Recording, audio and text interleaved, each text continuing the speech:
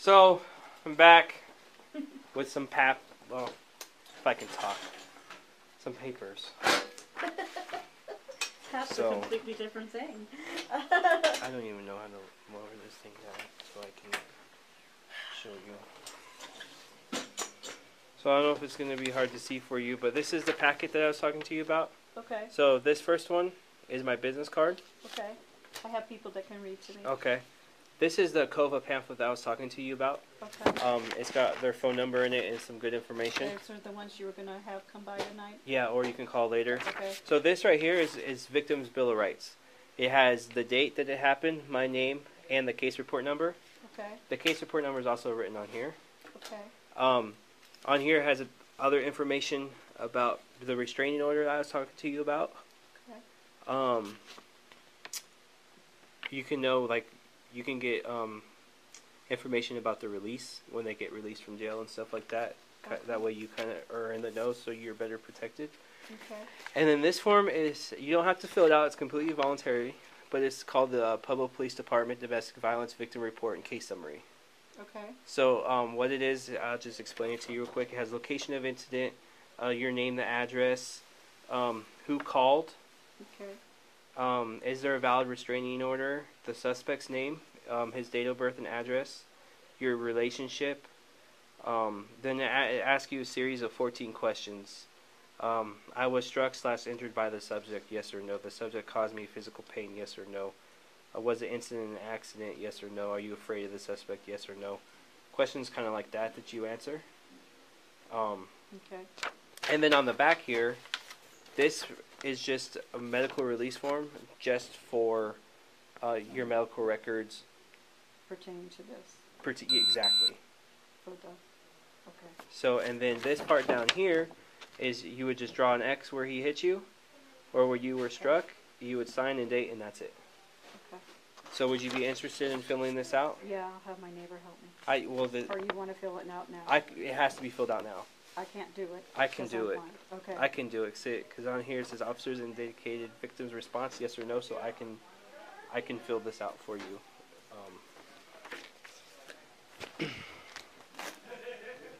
We'll just start at the top. You said on the other thing is your phone number, right? So. My business card will have my phone number. Yeah, so I can call that number tonight and get a hold of you, and you can tell me what the scoop is with him. No, because it just is my voicemail. Oh. Okay. I don't know my neighbor's phone number, her cell phone number. Hopefully she'll be back here before you leave. Okay. On the back is our non-emergency line. If you call that and ask for me, then they should be able to connect us. Oh, okay. So where did this happen again? 1421 East Evans Avenue, Apartment A. Evans Ave, Apartment A. 9/2 of 17. I'm gonna set that right there. Okay. What time did you say again? Like 3:30? Yeah. Okay, spell your name for me. Pamela, Pamela. Middle initial is S. Okay. Last name is Weir. Weir. Birthday again? April 16th, 1957. Social. 289-62-6221.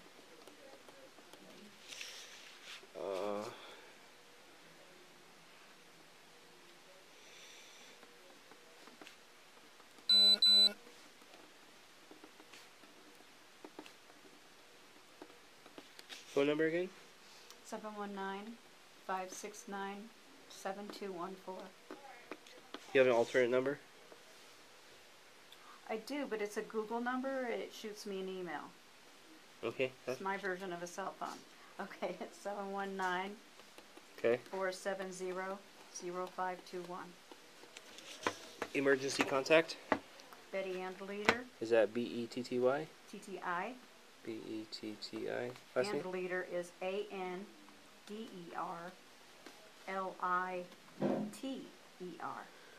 Address? They're getting ready to move. Her phone number is 719 Okay. 659 Okay. 4099. Okay.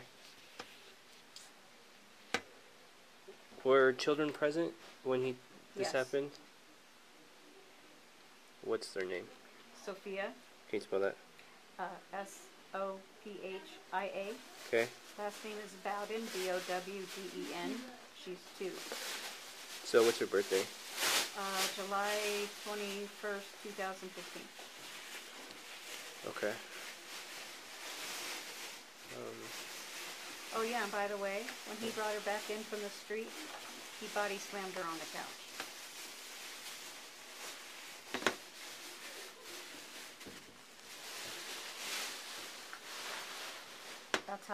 That's how angry and volatile he was.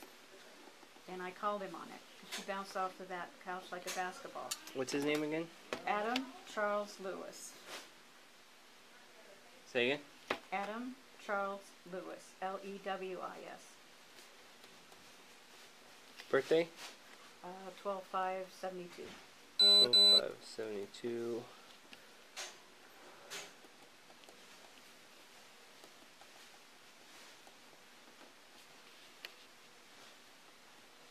Apartment. Name.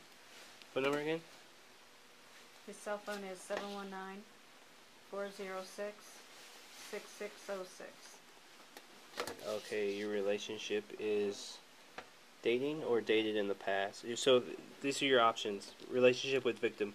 Married, divorced, separated, living together, dating in the past, children together, and a number of children. Well, living together and dating in the past. Okay. Because I broke up with him after the highway incident.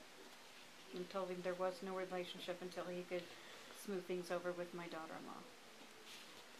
My ex-daughter-in-law.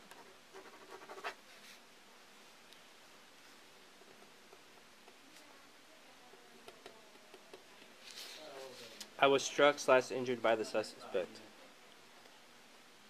How do you want me to respond to that? They're all yes or no. Well, I know, but he threw the cane, so he wasn't really striking me. He threw something in anger. Is that the same thing? I can't really tell you how to answer these. I know. Yes. The suspect caused me physical pain. Yes. Was the incident an accident? Yes. Are you afraid of the suspect? Yes. Has the suspect consumed alcohol/drugs in the last 24 hours? No. Is the suspect on prescription meds? I don't know.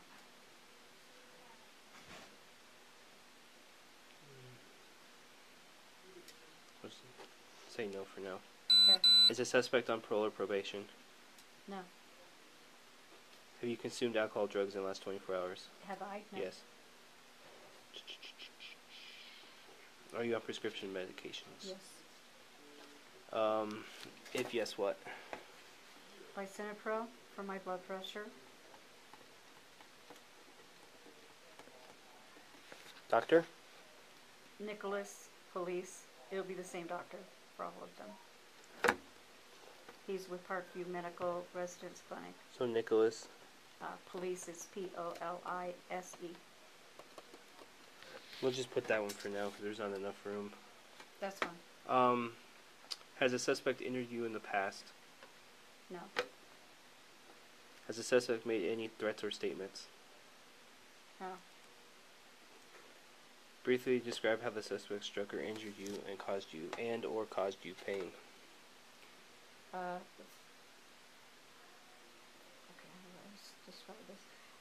Threw a metal blind cane across the room in anger.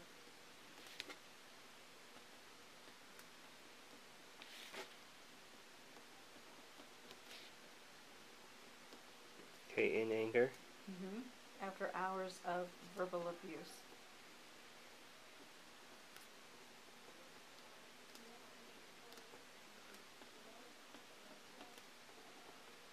Okay. Cane struck me in the elbow.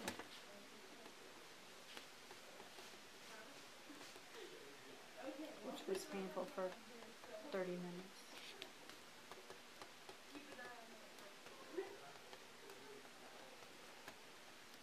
Okay. Do you fully understand the questions on this form? Yes. Will you assist with the prosecution? Yes. Okay. So on the back is, do you want to authorize your medical? Yes. Okay, so here.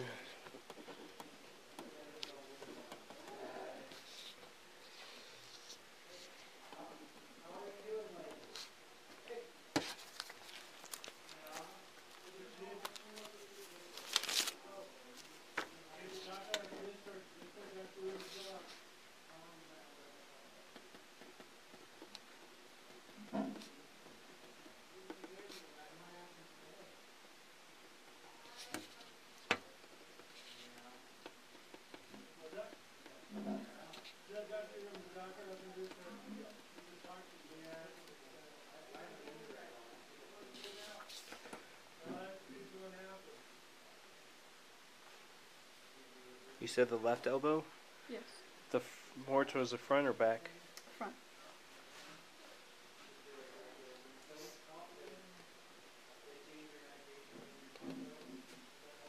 Now this might be hard, but I just need you to sign and date Oh. in 2 places.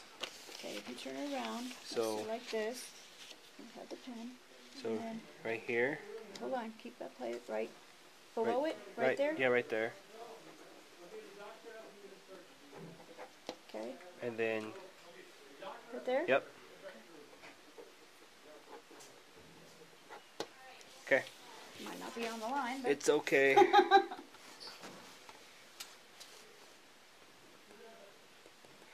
All right, so let's see what I can do about finding him. See if he's there. my Talk to him. suggestion is not to call him first. No, we're just gonna go over there. Yeah. He does drive a gold Saturn station wagon. 4-door station wagon. Okay, I don't know the license plate number. that's fine. So gold. Mhm. And everybody parks in the back. Wagon. How long have you been blind? Oh, I started losing my eyesight in my 30s. It's retinitis pigmentosa. It causes tunnel vision. So all I have is like right here, and then the center part is fuzzy because the macula is also affected. Okay. It's a genetic disease, unfortunately. Sorry to hear about that. Oh, it's okay. I had a really beautiful Doberman seeing eye dog for a long time. Yeah. And I go back and get another puppy, but my arms and legs aren't working very well. Mm. We're trying to find out what's going on with that too. What percentage vision do you have? Did they tell you? I haven't had a Goldman in a long time. My guess is about 18 degrees peripheral. Okay. So less than 20 degrees is considered legally blind. So I am legally blind. Okay. So that probably makes a difference, doesn't it? It does. Because I have a disability, right? I'm gonna have to do some more research. It's something that we don't come across too often. I know. But they do have crimes against at-risk adults, which are people over a certain age or and people I can't with. defend myself because my arms and legs don't work very well either, and that's documented with Dr. Police's office. Okay. Well, I'm going to look up that too because I know it's people over a certain age or people with disabilities. Right. I just have to read what disabilities that they are. 6. Yeah. So I would do some more research for you, and then I'll let you know. Hopefully, well, not hopefully, but you still might be here by the time we get done. I can always come back by and let you know. I think he's going to give me Tylenol and send me on my way here before too long. Yeah. So, I just don't know about whether I should go home or not. I know, and you not having your phone's kind of hard to get a hold of you. Well, I will make sure that I have that card and everything, and I'll have my friend call. Okay. I'll go to her house. Is that your doc right there? She lives next door. Okay. Yeah, all the stuff's right there. Okay. Okay. Is somebody gonna come pick you up then? Yeah, she's supposed to come back for me. Yeah. Okay. Have your friend call dispatch. Dispatch. Okay. And try to get a hold of me, and okay. That way.